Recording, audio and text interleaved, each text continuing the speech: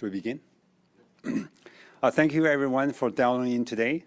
I'm pleased to be joined by Earl Thiessen, Executive Director of Oxford House Foundation of Canada, Lorraine Craig, Director of Empowering Parents Society, and Sheldon Bailey, a great Albertan who recovered from addiction.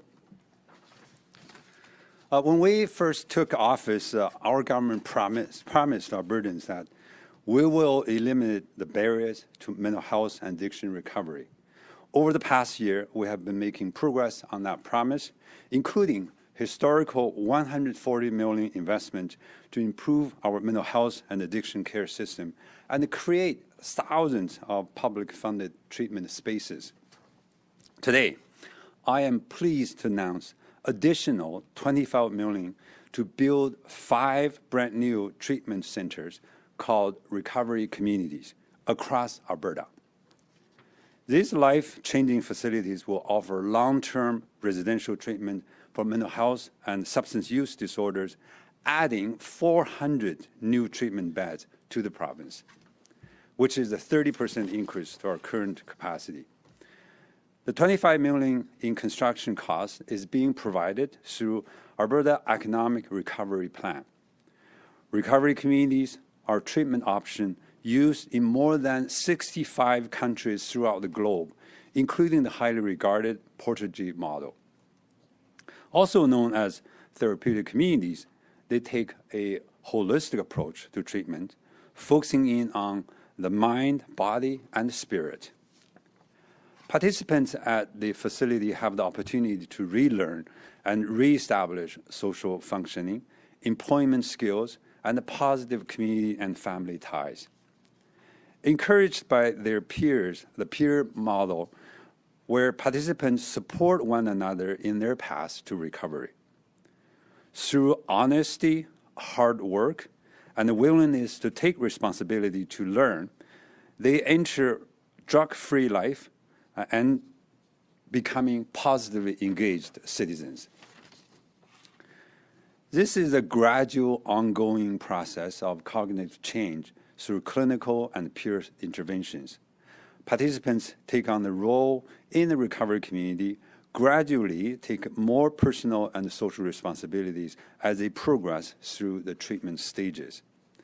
The amount of time a person spends on this varies from 3 months all the way to a year.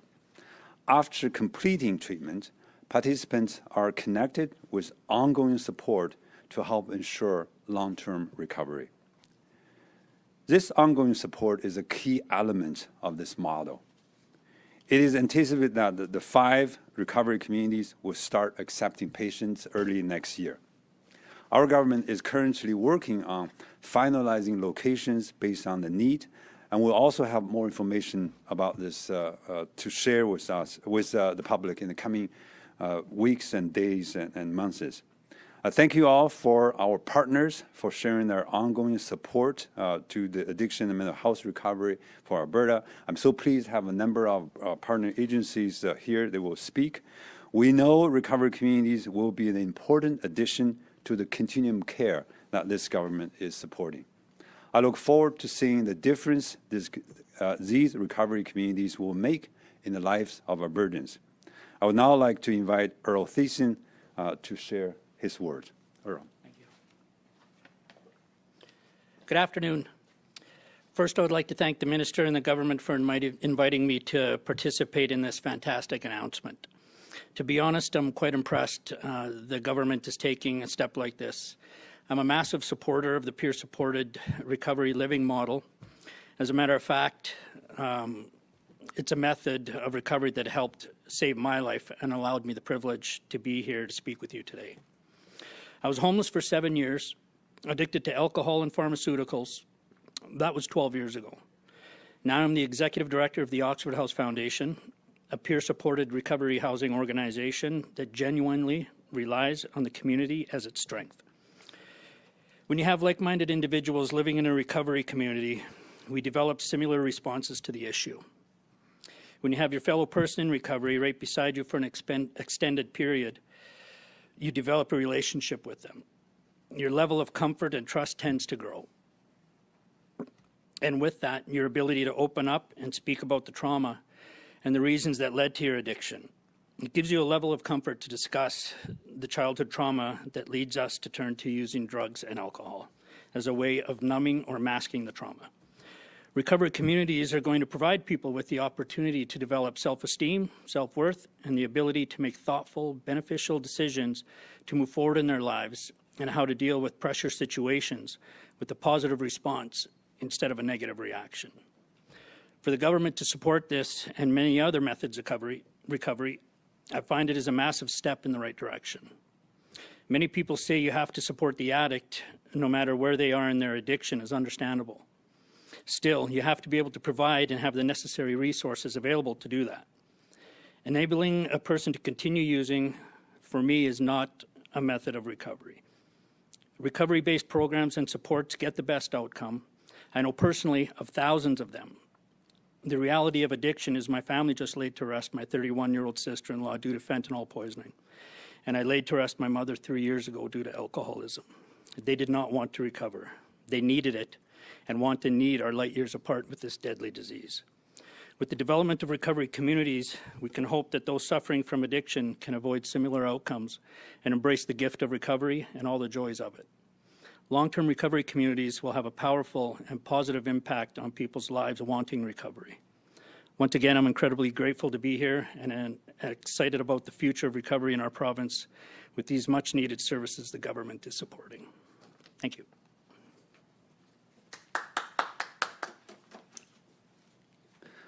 Thank you so much, Earl. That authentic sharing of experiences and knowledge is so powerful. Thank you so much.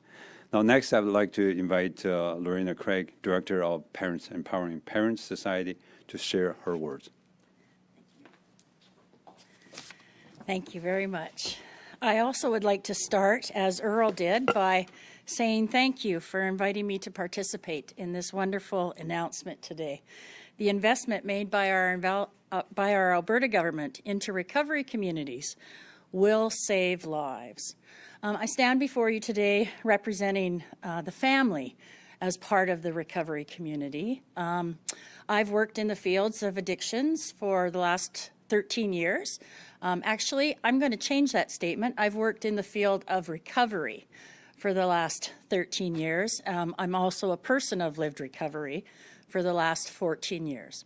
And in the last 6 years, my role has been as executive director of an organization that supports, has family-centered programs for families seeking recovery in the midst of it. I think after Earl spoke, we recognize that it is a family illness, that it impacts everyone that's involved. Our vision is to continue to grow and support families in other municipalities across Alberta. We have family-centered recovery groups that meet weekly with professional facilitators, education, and support. We are a part of the recovery community. Strengthening the family and the community connections is absolutely necessary to curb the rubble that's left in untreated addiction and mental health conditions of our loved ones. We need to assist the family unit and the community to be focused on resiliency and solution. Long-term treatment equips individuals to learn new ways of doing life, coping strategies, developing the life skills that can help them gain back their citizenship. Life gets better as we increase our skills. Avoidance doesn't always come because of our desire, but can come because of our lack of skill. When we define a difficulty, we can start to move from avoidance to awareness and take steps into recovery. To accomplish this, we need to start with a safe place, a place of supportive community, a recovery community. Today's investment is that step into individual, family, and community recovery. On behalf of the past, present, and future families and communities seeking recovery, thank you, thank you, thank you.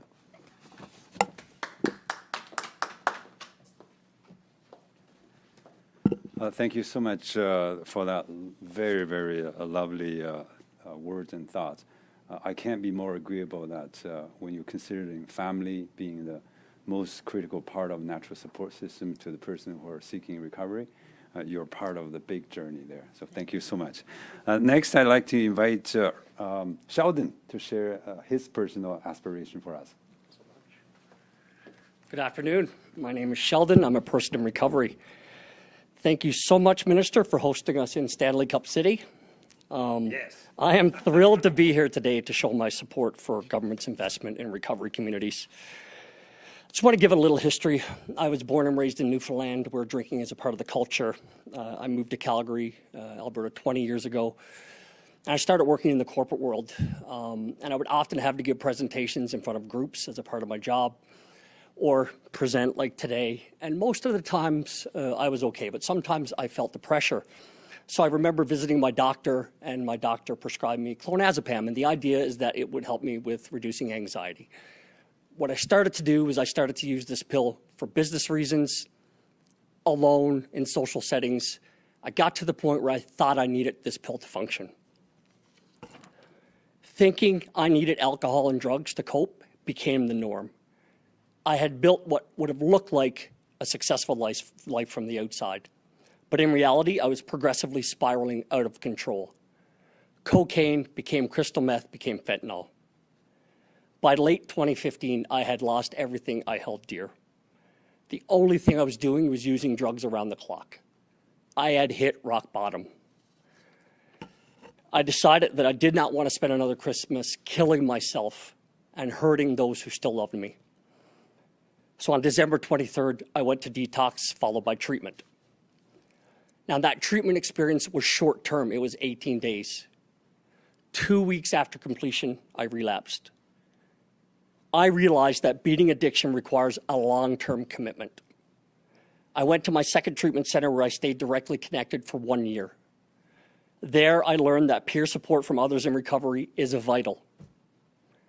Sadly, far too many people have not been given the opportunity for long-term care. Let's be serious. The system is broken. Thankfully, our government's investment in recovery communities will change that. Evidence-based comprehensive care combined with support from others in recovery will save lives. It will allow hundreds of Albertans battling addiction to invest in their futures for themselves and their family. I want to just wrap up. Thank you so much, Minister Luan. And thank you to our government for everything you're doing to invest in a holistic, recovery-oriented continuum of care. The Alberta model, the Jason Kenney model, is without question the right path forward. Thank you. We will now take questions from the phone. As a reminder, folks on the phone can get into the queue to ask a question by pressing *1. Operator, can you please put through the first caller? First is Carrie Tate with the Globe and Mail. Go ahead, Carrie. Hi, thanks for taking my question. Minister, I'm wondering if you can explain a little bit what happened with the virtual supervised consumption sites, and if we should expect to see them anytime soon. Are they on the table? Yes, they are. I answered that question weeks ago, I think. We're working with the researchers, doctors, and the team for that. We're trying to realign the proposal to this recovery-oriented continuum care kind of a focus. So I think in the coming, hopefully in the coming months, we'll have more to say. I'm looking forward to see that one being revised and realigned to the new direction the government is taking.